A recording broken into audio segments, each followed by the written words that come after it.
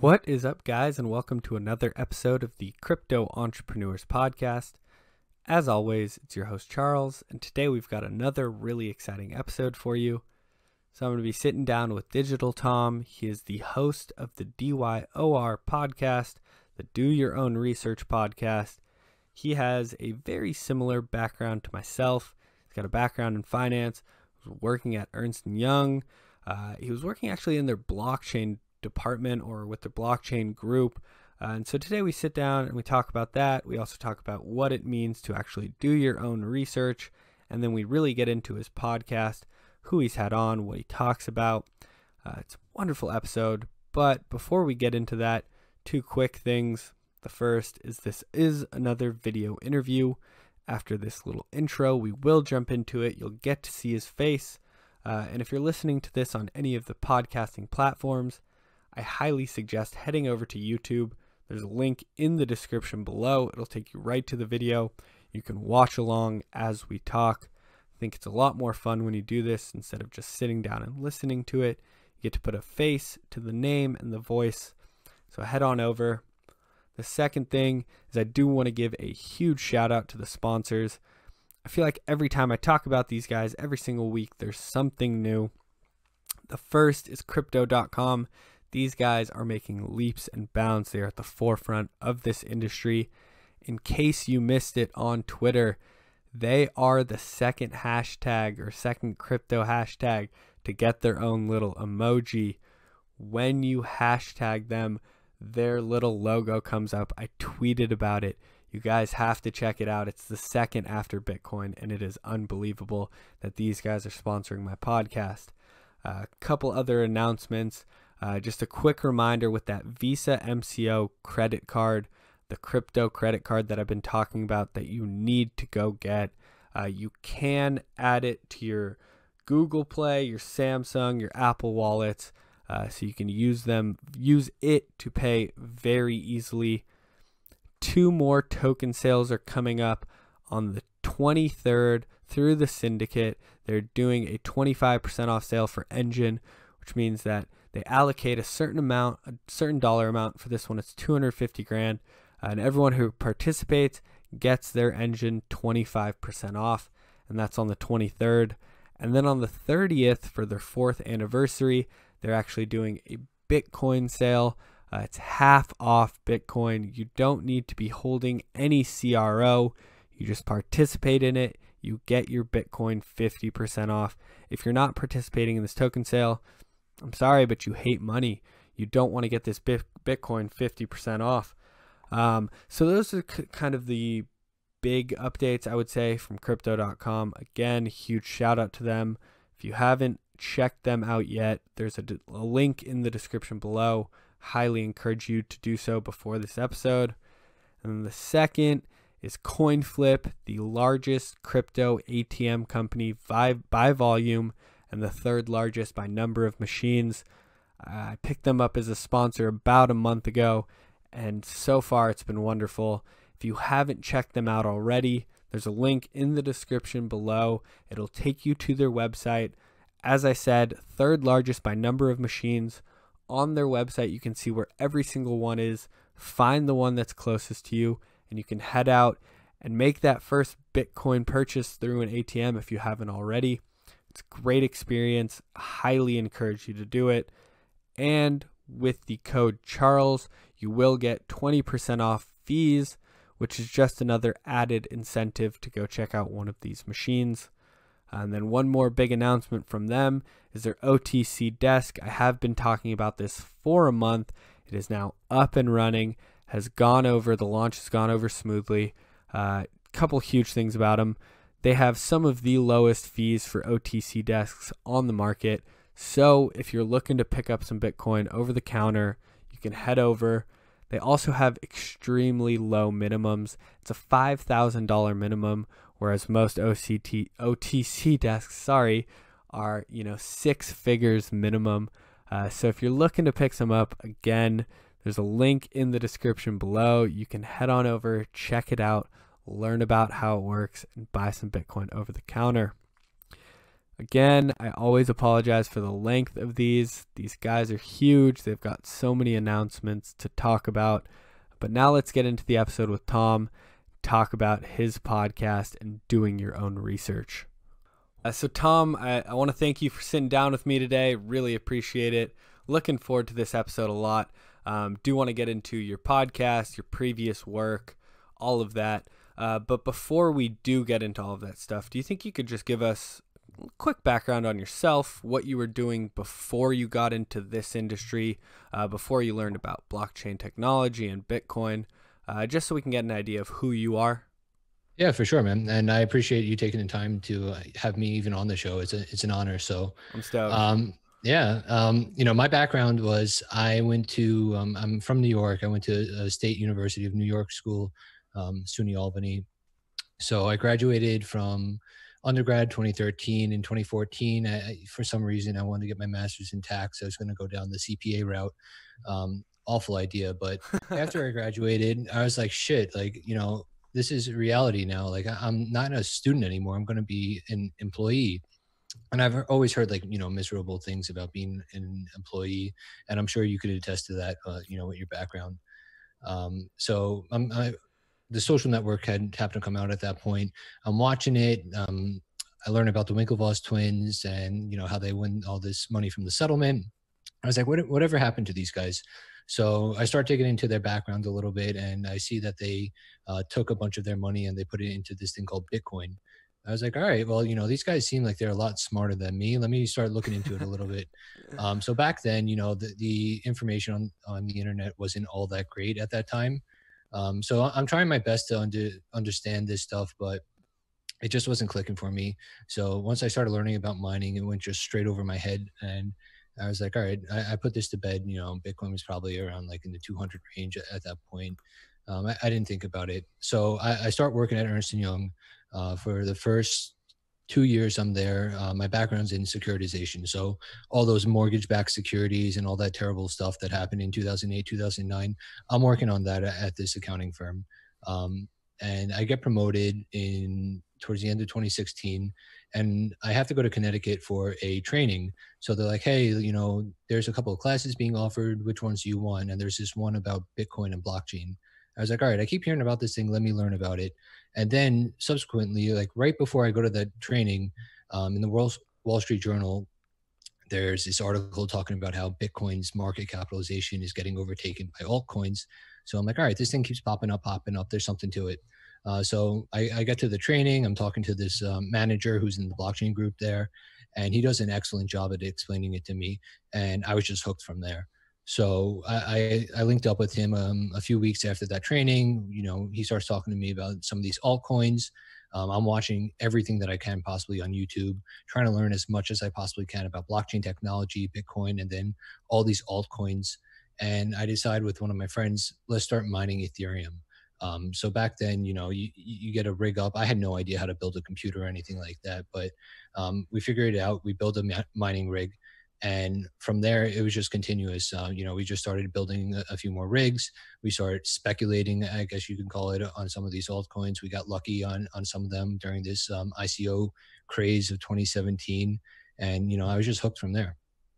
That's amazing to hear. We have very similar backgrounds. I was working a finance position straight out of college. I was working as a credit analyst or an underwriter. And like you were kind of saying, the desk job, 9 to 5 finance was just, I hated it, and I needed to get away from it. Pretty interesting that your job actually offered these classes and you got to learn about it through your job. My bank was, I'd say, a dinosaur, and they weren't even thinking about anything like this. I know one person who was talking about Bitcoin, and that was in 2017 during the craze. Like I bought some, I made some money. That was pretty much it. Mm-hmm. Other than that, the bank was completely against it. What was it like because you were working, how long did you stay there after that training before you decided, your time was up there? So I literally just left EY a few months ago. Okay. So have you been working in their quote unquote blockchain department for the last, I guess, 2 years or so, 3 years? Yeah, so I've had a ton of experience there, and I'm so grateful for that because I've been able to work on some engagements that I never would have had the opportunity to do elsewhere. Yeah, And right. learning about the technology firsthand. And like, I'm not really a techie guy. I understand a lot of this stuff, and like it's a passion of mine. I like seeing like how these new technologies can change the workforce and optimize businesses and stuff like that. But if you ask me to sit behind a computer and start coding, like I wouldn't even know where to begin. um, so being able to get like business experience in the blockchain group was unbelievable. So I'm there, I get promoted 2 years. After 2 years, I start talking about this guy. Maybe it was 2.5, 3 years. I forget what it was now. Everything's blurring together at this point. But Right. Moving yeah, fast. it's been a crazy few years, man. But I'm working with this guy, and I'm like, listen, this is awesome. I want to start working for you. And he's like, all right, cool. Let's see what we could do. Literally a couple of weeks later, he's like, you work in securitization, right? And I'm like, yeah. He's like, we just had a bank reach out to us that focuses in securitization, and they want some type of use case using blockchain. I was like, fucking A. So I'm sorry, am I allowed to curse on this? Yeah, of course. All right. So yeah, I was like, yeah, man, that's fucking sick. So I start building this deck with him about the different use cases that they could use within the securitization industry. My partner gets involved. I get him hooked on blockchain tech and Bitcoin. We're going back and forth. And then ever since that, like in my particular group at the time, I was known as a blockchain guy. So anytime they wanted to do some presentations about securitization and the future of blockchain, this, that, or another thing, I was the go-to person. And then I was starting to get looped in more and more and trained more and more by the actual blockchain team itself. So I didn't even realize that like a couple of years before that, there was a dedicated blockchain team who's been working on this stuff for a few years at that point. So I feel like I'm behind the curve. I'm trying to learn this stuff. They're talking about Ethereum. I'm like, this is sick. Like, I don't know the coding language, but they're trying to like exploit it in any way possible and use like it for the future of building all these techs that they're working on. So I get looped in. I got certified to be a Scrum Master. I'm not sure if you're familiar with that, but it's essentially like managing a lot of like the development team and making sure like there's no hindrances like in their way to allow them to build out the tech and then manage everything accordingly. I worked on a bunch of like blockchain use cases and stuff like that. One of my favorite projects that I was on while I was there was around syndicated loans. And I'm not sure if you're familiar with it. I had no idea what it was beforehand. Yeah, we had a small little syndications team at our bank. Yeah. So, I mean, for the audience who might not know what that is, I like to explain it as if, let's just say Disney World, or Disney, they go to a bank and they say, hey, we want to build another theme park. It's going to cost us, I don't know, let's just say $10 billion. The bank's like, cool. You're a reputable, borrower. So we'll give you the money, but it's too risky for us to just hand you over 10 billion. So we're going to divide that out amongst like a pool of people. So they'll become what's known as like the lead runner or the runner of the transaction. And they'll put together this proposal. They'll say, hey, Disney wants to borrow $10 million. If you're interested in participating in it, you make whatever amount of interest it is over X amount of time. And a bunch of people will start participating in that.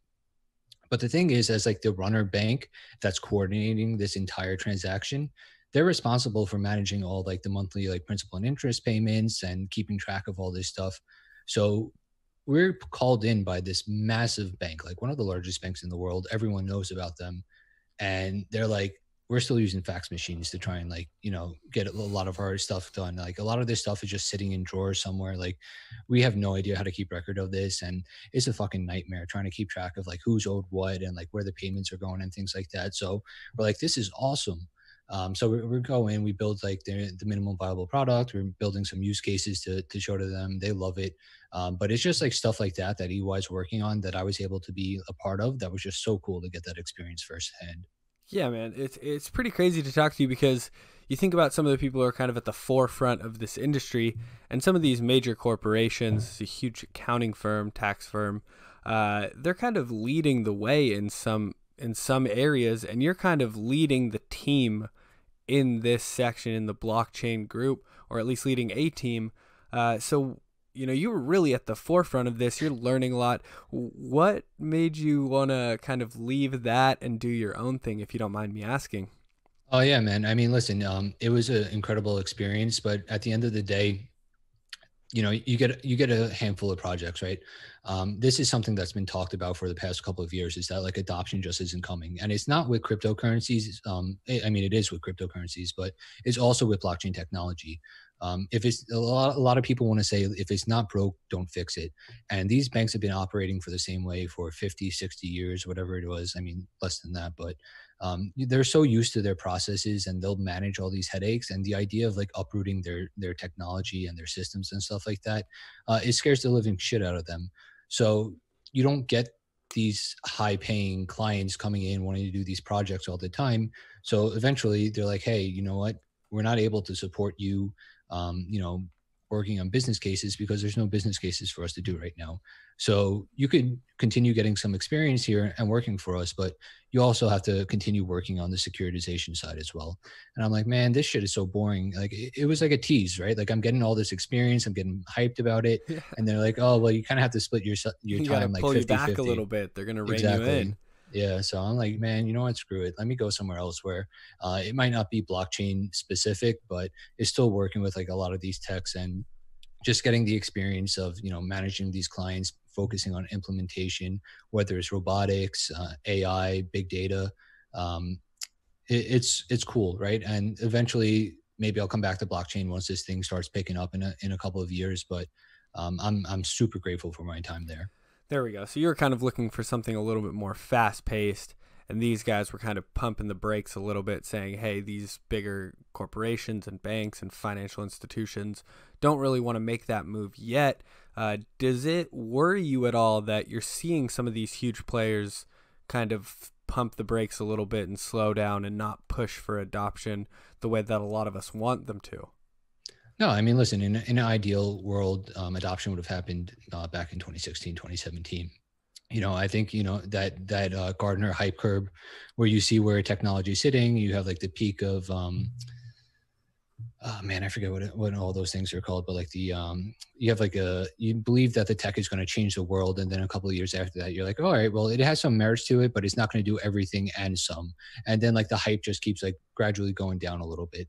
And that's true with any technology, right? That's the same thing what's going on with like AI right now, quantum computing. I don't think it's so much as like RPA, because there's a lot of benefits that are being seen from that right now. But a lot of technologies, when they first come out, they're promised to change the entire world and do everything and more. And then gradually you figure out what those limitations are. And I think that blockchain technology is still so new that people are still tinkering with it. And like I said, until there's a massive security breach, which we've seen over the past couple of years, right? Like a lot of like these databases are being hacked into, our information is getting stolen into the hands of hackers, and like there's nothing we can do about it.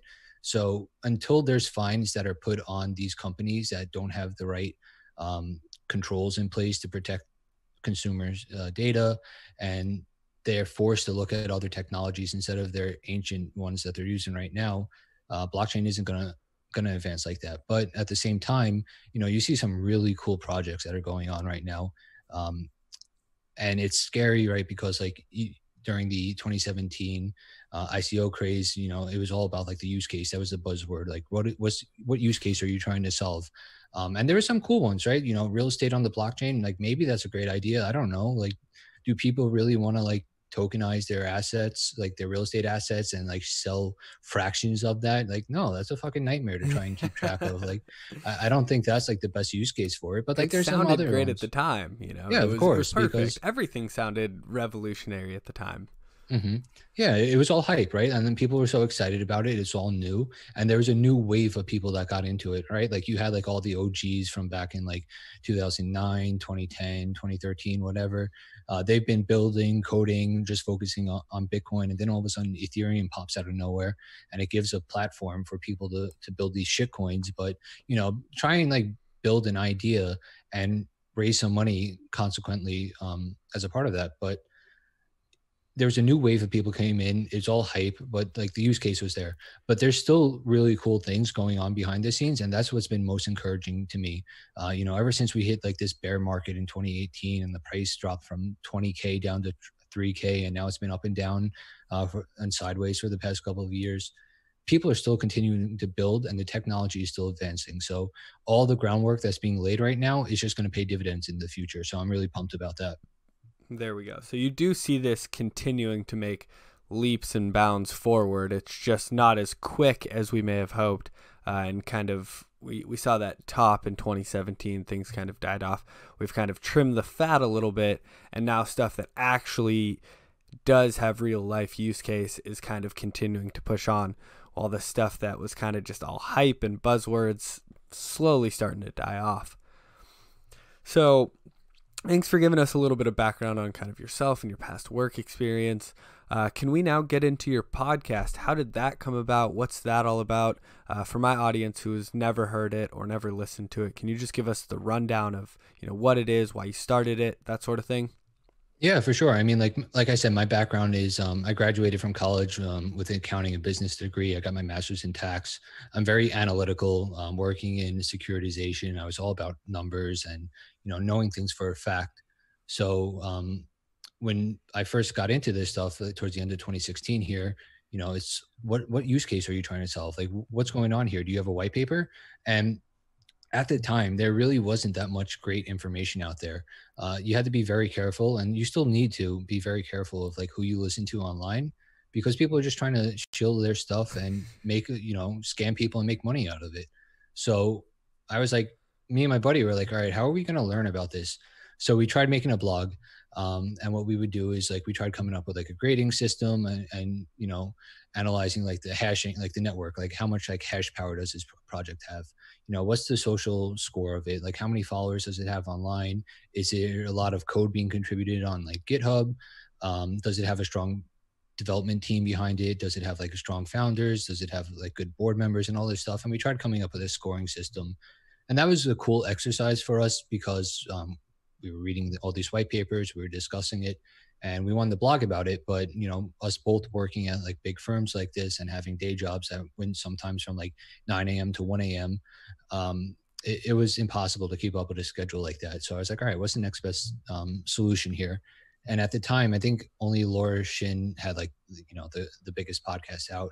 I was like, man, I could do this. Like I could talk about this, have it edited, like uploaded. Like it's easier to have like a 30 minute to like 60-minute conversation and upload that instead of like trying to type out this whole blog post and edit it, reread it, like look for grammar mistakes and all this stuff. So I was like, cool, let me get into that. And it was probably like a year after I had that thought that I actually decided to pull the trigger and go on with it. But so my podcast, the Do Your Own Research podcast, DYOR, is just a way. It was selfish for me because I wanted to learn more about this stuff. I want to have access to talk to some really cool people like John McAfee, Jameson Lopp, Andreas Antonopoulos, and talk to them directly at the source. Hey, like, what are you working on? What do you think about this? Because, I'd rather be the dumber guy and asking questions to people that are much smarter than me to educate myself more and provide other people value. Because like I said, going through 2017, there was shit information out there. Everyone was trying to scam everyone else just to make a quick buck.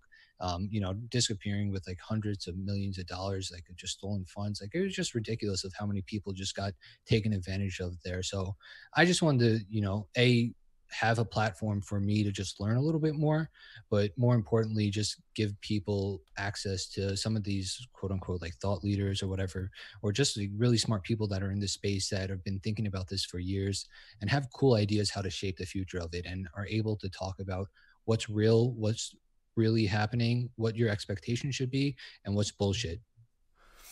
I love it, man. Honestly, the more we talk, the more I come to find out we have very similar backgrounds. Working in finance, I started the podcast as a way to, one, learn more about business from people who are kind of leaders in the industry, and then two, kind of share that with everyone else on Twitter and, out there in the world. So it's funny that we come from the same background. We both got a podcast. We both started them for very similar reasons. And I love what you're doing, and I'm surprised it's taken this long for me to get you on. I really appreciate you reaching out because, I'm loving what we've got so far. The term DYOR, do your own research, gets thrown around a lot, but I feel like people still don't really know how to do their own research. Like they think doing their own research is following somebody with 50,000 followers who's tweets about altcoins, and that's how they do their research. So I guess in you talked about some of the stuff that you talk about on the podcast, but in, I guess, your own words and simplest terms, what does it actually mean to do your own research, especially when you start down the rabbit hole at just Bitcoin? Like what is doing your own research with regards to Bitcoin? I mean, the first thing for me is like always going to the source. So whether it's with Bitcoin or any other cryptocurrency, is just starting usually with the white paper or some type of like website. And I would say like I just said, the source. So like I would go to bitcoin.org or something like that. I mean, maybe that's not a great example with Roger Ver trying to shill Bitcoin Cash or whatever, but start with the white paper, right? Get an idea of back in like 2008, 2009, what was Satoshi really thinking? What was the purpose of this cryptocurrency? Like, why did he want to build this stuff? And then just go down from there. And it's going to differ for so many people, right? Like everyone's going to have their own methodology and ways about going about it. But to me, DYOR is doing enough analysis, right? Instead of just using the word research over and over again, doing analysis so that you can come up with your own conclusion and have conviction about it. Because like you said, like it's easy for people to hop on Twitter and they'll see someone like a Pomp or I don't know, like a McAfee who has hundreds of thousands, if not millions of followers, right? Oh, wow. Like they must be like knowing what they're talking about. Anything that he says is going to be correct. And let me just listen to what he does. But then, you're investing your own money and they're not liable for any of that. So you can't just say like, you can't point your finger after they shill, I don't know, let's just call it Ghost Coin because that's what McAfee's working on right now, right? He's going to be shilling Ghost Coin because like he's obviously going to have like some skin in the game for that, right? Like he's going to want to pump it out. Yeah, he wants to secure privacy and be anonymous because of his background and stuff like that, but he also wants to make a quick buck off of it as well. So it's understanding like who you're listening to, who your like teachers are going to be online, and accepting some of that, sure, but just question everything as well. You have to understand that people have motives to do a lot of things, especially online. And to create a Twitter account, it costs nothing. As long as you have a cell phone or an internet connection, you could create an account, put an avatar up, and you're good to go. You could buy followers, and you can make yourself like buy likes, buy retweets and stuff like that, and pump yourself up and make people create this perception about yourself. But at the end of the day, like me as an individual, I can't listen to like the Crypto Dog or something like that. And I have a lot of respect for him and everything, but I can't just, if he says buy now, I'm not going to like go buy. It's like someone telling me to jump off a bridge. Like, am I just going to jump? No. Like, all right. Like, am I going to survive this jump? Like, how far down is it? Am I going to be freezing my balls off? Like once I get down there, like, no, like that's not going to be good for me. And like, if I make that decision, it's on me, and people need to own that, especially when it comes to making your own money. And it's cool to think that someone like Bitlord, is telling me to buy like all these altcoins. They're going to be pumped up 10 to 100x and you're going to make a quick money, and you're an idiot if you're not doing it. Maybe you will be, but maybe you won't. And if I'm putting my money that I worked really hard for on the line, then I need to make sure that I'm comfortable making that decision. So in a long answer short, it's just doing enough analysis so you have conviction whenever you're making some type of financial or investment decision. Yeah, you touched on a couple huge things there. I want to circle back on the Twitter stuff because you're so right. Anyone can hop on Twitter. Anyone can create a name for themselves, but it doesn't necessarily mean that they know exactly what they're talking about. I know people who blindly shill coins. A couple people's names got mentioned. They'll say, I'm buying this coin right now. And that could be true. That might not be true. You don't ever really know. And then on top of that, you talk about these kind of financial motives that a lot of these guys have. When they're shilling a product or a coin, it usually means that they've got a bag or some sort of financial interest in that specific project. So for them to hop on Twitter and say, hey, this is a great project, I love it because of these reasons, a lot of people don't realize that they're gaining financially from that. When other people purchase this product or invest in whatever it is that they're talking about, there's usually some sort of financial gain. And then also you talked about kind of starting with the white paper, and you mentioned something that I don't hear many people talking about, which is kind of understanding the financial landscape at the time, especially with regards to Bitcoin, because that was right during the financial crash or right after the financial crash. And so many people are like, oh yeah, Bitcoin created then, it does all this. I read the white paper, but they don't really realize what it kind of came out of and what it was aiming to do. And once you kind of look at the financial landscape along with the white paper, it gives you a very clear idea of what Bitcoin is. And the same sort of thing can be applied to almost any coin. If you read the white paper and then think about kind of the financial landscape at the time, you can get a better understanding of what the motive or the goal of the coin is. For example, you read a lot of white papers, you look at, okay, it was created in 2017, towards the end of 2017, you can kind of realize that like, hey, this is full of fluff. There's a lot of buzzwords in here. This was created at the peak of the ICO mania. Maybe this is just kind of a money grab, people trying to cash in on this ICO craze that was going on. So not only reading the white paper, kind of looking at the landscape as well. And then you talked about some other stuff like looking at the devs. I know a lot of people aren't very tech savvy, and I personally am not myself. So when I'm reading through some of this stuff, looking at kind of who's working on the team, some of it's a little bit over my head. Do you have any tips for those guys who are not as tech literate, I would say? I'm not tech literate at all, right? Like your best friend is going to be Google in this case. Like to copy someone's name, they're listed in the white paper on the website, whatever it is, Google it. You'll probably be directed to their LinkedIn profile. You'll be directed over to their GitHub page or something like that. And quickly you could see if they have experience or if it's just some bum that they just picked up that has a pulse off the streets and they're like, hey, you're going to be like our main developer now. Like, no, you could tell if someone has some type of experience, and that doesn't mean that they're necessarily going to know what they're doing, but that gives me a little bit more comfort than just, a bunch of kids out of college just saying, we're going to build like the next great DeFi product that's going to change the entire world. Well, have you even built anything before? Do you even know what you're doing coding? Like maybe you made an app or, you made like a Shopify website or something like that, but like building out like a full system and like an entire blockchain network, it's way different than anything like that. So start with Google, just start searching people and figuring it out. Like, you don't have to understand all the code, but if you go on like a Reddit page or something like that, you'll see a lot of debates going on and people start calling out like errors in the code. And you don't have to understand all of that stuff, but just try and digest it in such a way that makes sense to you. There we go. Yeah. And, one thing that I do want to say is just like we're going to have another wave of this coming up, right? Like I just mentioned DeFi.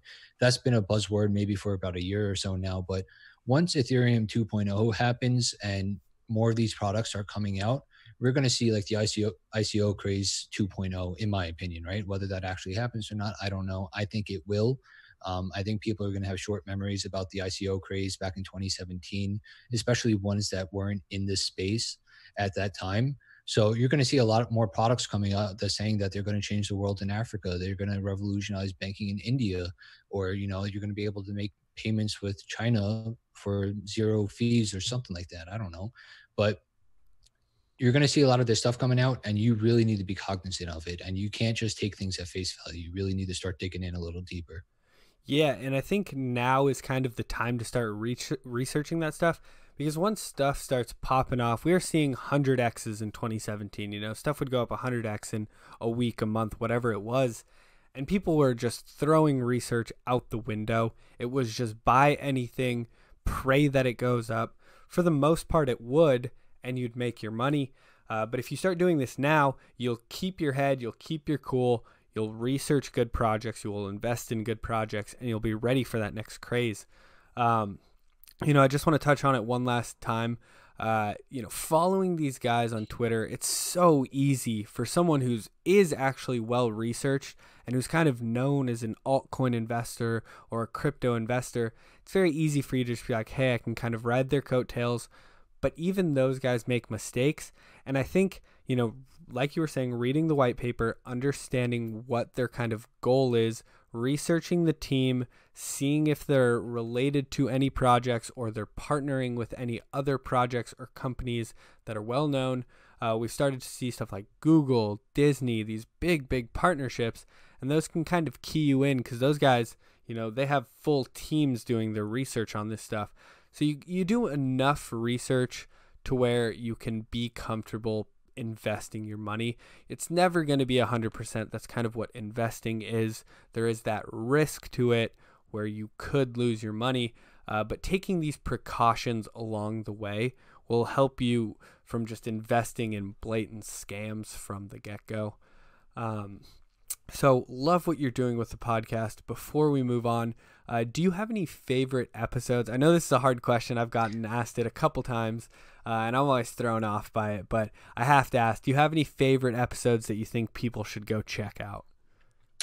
So yeah, I've had a ton of great discussions right now. And I think one of my favorite discussions was one that I literally just recorded yesterday with Jason Williams from Mortgage Creek Digital, Palms Buddy.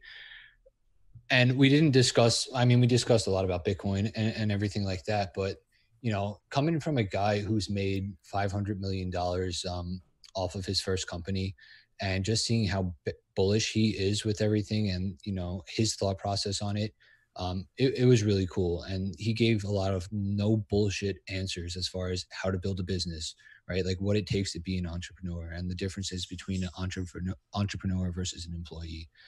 So that was incredible. And I literally just last week, I recorded one with Preston Pish that is coming out as well. I'm a huge fan of his. When I was commuting into New York City, back a few years ago, I was listening to his podcast and just hearing his thought process about it and how he's valuing Bitcoin and his thoughts on the future of it.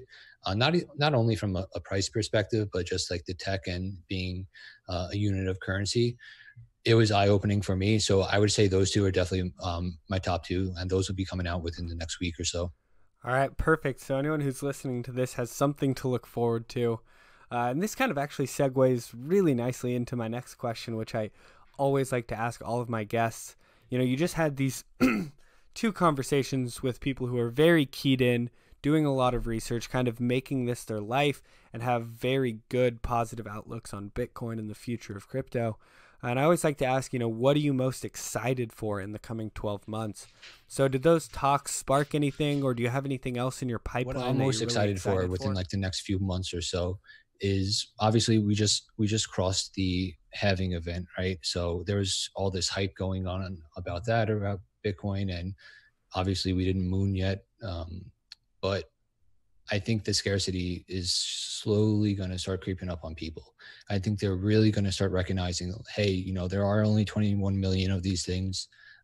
There's probably only about 17 after it's all said and done, with people losing them on different things like that. And adoption is going to happen.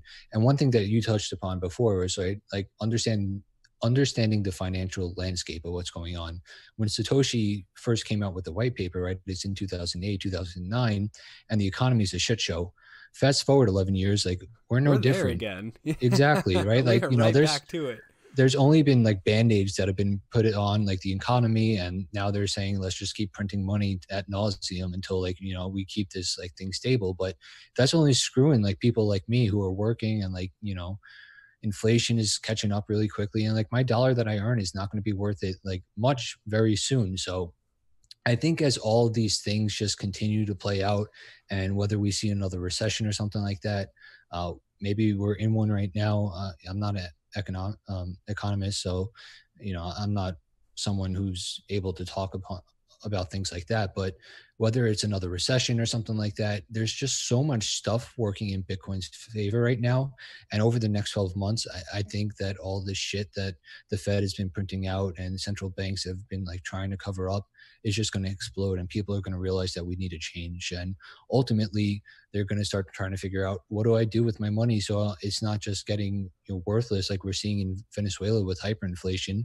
And ultimately, they're going to stumble upon Bitcoin, and they're going to be, you know, they might have called people crazy for thinking about it years ago, but as they start learning a little bit more about it, they start opening their eyes and realizing what's happening around them. They're going to be like, shit. And even if it's just like a little bit, a small scale, if that just keeps happening and happening, like it's going to make a big difference on the crypto market cap as a whole. Yeah, 100%. Two things you mentioned there. One, I think most people know what Bitcoin is. They've at least heard about it. They may have bought some at one point, sold it after the crash. So it's in the back of their mind. And the Fed just keeps, like you're saying, putting Band-Aids on this kind of stuff. You know, it's print another trillion after that. Send out $1,200 to everybody. Start buying corporate bonds, which was just recently announced. And it's all this shit that's just, you know, they're doing everything they can to prop up the economy as it's kind of going to shit. And, you know, people always say, you have to kind of let the market do its thing. You can only prop it up for so long, and eventually it's going to be out of your hands. Stuff's going to start to crumble apart or get away from you on the positive side. This time it seems to be more of a negative, and we're kind of heading towards a recession or potentially a depression. And that's when, they've got Bitcoin in the back of their minds.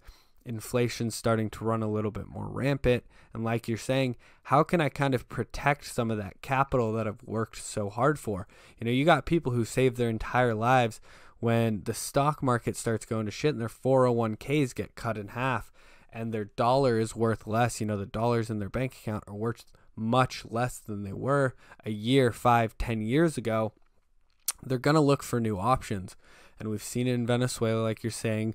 Other people fled to the US dollar itself.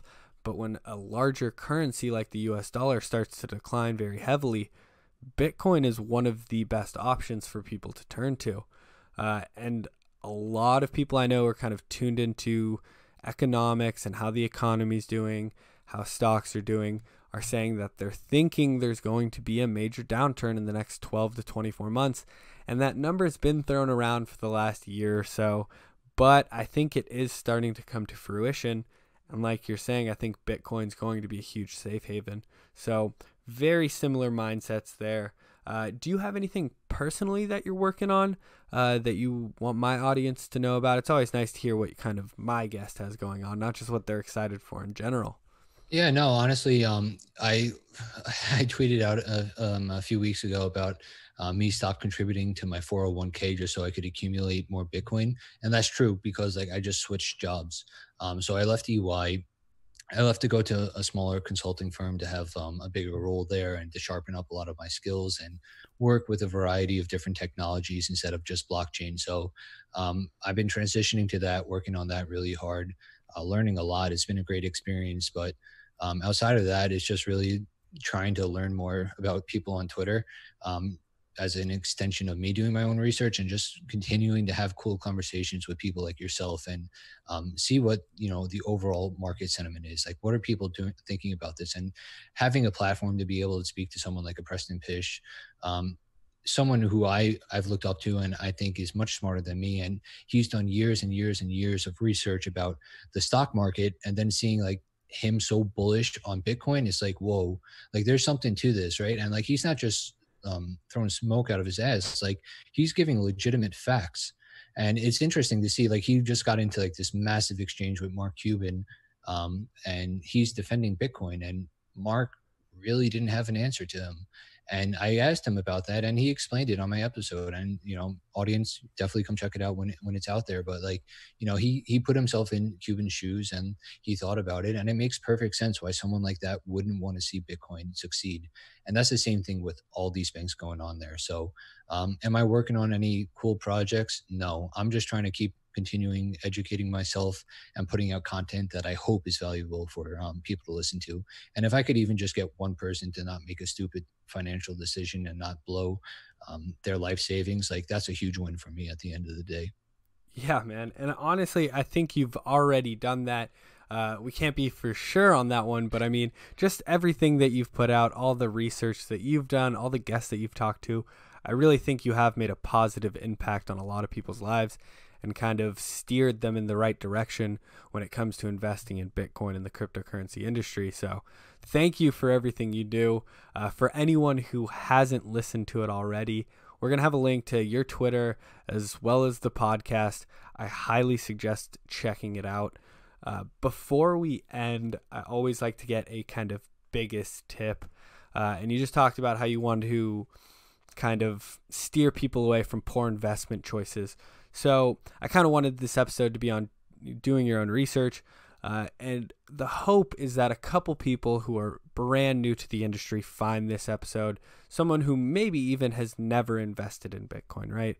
And I kind of just want to get your biggest tip for those guys who are brand new, maybe haven't bought yet or own a little bit of Bitcoin and are starting to explore more of this industry. What's your biggest tip for those guys? It's just being critical, right? Like, not taking things at face value and just trying to read deeper into things. If you see, like we talked about earlier in the episode, like if you see people shilling a coin, don't think like, oh yeah, they're trying to help me make money.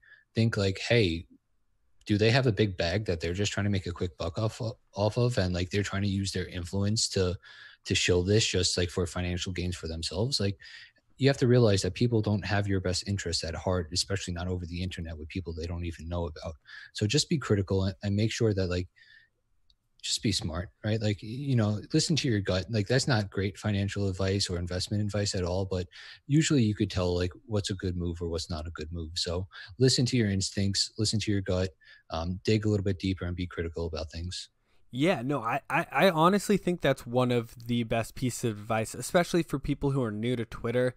I harp on this a lot, and people just don't seem to understand that I would say every single person online has some sort of ulterior motive. Even myself, I'm trying to get people to listen to my podcast. So when I talk about stuff online and I tweet and I make friends with people online, yes, it's, for me having a good time online, but at the end of the day, I am also trying to drive people to my podcast. And I think people forget about that. They see these kind of talking heads as these people who just want to help the world and share all this information. But at the end of the day, they're usually trying to sell you some sort of product or some sort of investment advice. And so it is just being extremely critical about it. And I think the people who do it best are the people who provide value, but also kind of sell you on something. Like you and I, we both have podcasts. We're trying to get people to listen. We've got people who are trying to get to sponsor it. But at the same time, we're teaching the community about something. So it's a win-win. They get the information from the episodes. I get the back end sponsorship. I'm getting paid for it. I get to put out episodes. I get to sit down and talk to you, learn from you. And so those are the people you should try to look for, is there's that win-win situation. Whereas some people, they're just saying, hey, I'm going to shill garbage to my followers and I'm going to get paid for it. And you need to make that distinction. So I think that's great investment advice, especially for anyone who's just hopping on any of these social platforms, because that's where a lot of information gets shared. I think that was a wonderful way to end it. I always like to ask if there's anything else that you want my audience to know, anything that you think we missed, anything that you want them to check out, any sort of stuff like that. No, man, this has been a pleasure. And like I said, I'm super grateful to have you on. For the audience, definitely check out the links. Follow me on Twitter at digitaltom with 2 underscores. Check out the podcast at DYOR podcast. The website's dyorpodcast.com. And give me some feedback, right? Like, I'm doing this out of like my own educational purposes, but I'm trying to provide you guys value as well. So if there's anything you want to listen about, something you don't like or anything like that, hit me up in my DMs, tweet at me or something like that. Let me know, just so I could do my best to help provide you value. I love it. You've got those 2 episodes coming out with 2 huge titans of industry, I would say. And I'm really looking forward to those. For anyone who's listening to this, again, in the description below, there will be a link to your Twitter as well as your podcast, the website. So for anyone, please, I highly encourage you to check it out. If you enjoy my show, I'm sure you'll enjoy Tom's. And again, thank you so much, man. It has been an absolute pleasure talking with you. Yeah, man, it has been. I appreciate it.